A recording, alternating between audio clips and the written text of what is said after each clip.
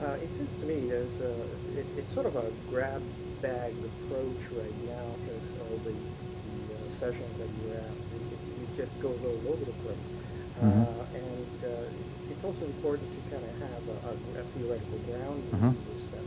How is media literacy trying to develop a theoretical grounding, which is also Mm-hmm. Canadian? I mean, one of the problems that I think it's a problem is that oftentimes we tend to borrow from different theoretical Mm-hmm. perspectives that come from different countries and they're not acclimatized to the kinds of Mm-hmm. issues and problems that are Canadians. Well, media is unique in that we're not borrowing anything from the Americans. The United States is years behind us in developing any kind of critical approach to media literacy. Where American schools do it, if they do it at all, it's production-based. We borrow from Australians and from Britons largely because they're ahead of everyone else.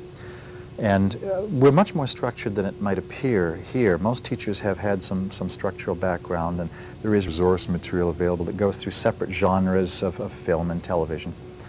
And we read extensively and try to bring in things we have found in popular culture writings, writings of Henry Giroux and Aronowitz and Paul Simon and so on. And we do our best to try and supply teachers with some philosophical background from our own reading.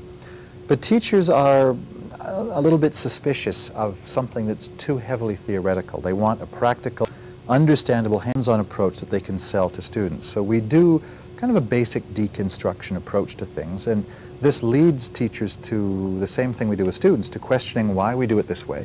What are the values that underlie this? What are the assumptions we're making when we talk about gender, when we talk about violence? What kind of social values do we bring to this? And so the philosophy comes with the practice, rather than laying down some kind of philosophical groundwork and then building practice on top. The two go hand in hand. Well, the other question is the building a Canadian sort of component. Well, you know, it's funny that the Australians and Scots got so deeply into media study because they were relatively small cultures dominated by other people. The Scots felt dominated by British media, the Australians dominated by American media, and because they were so removed from it, I think it was easier for them to be critical of it at a distance. We are very critical of being dominated by American media, and one of the themes that constantly comes up at workshops and in the classroom is the fact that almost all the media we watch the most avidly is American media, just like horror films are almost always American horror films.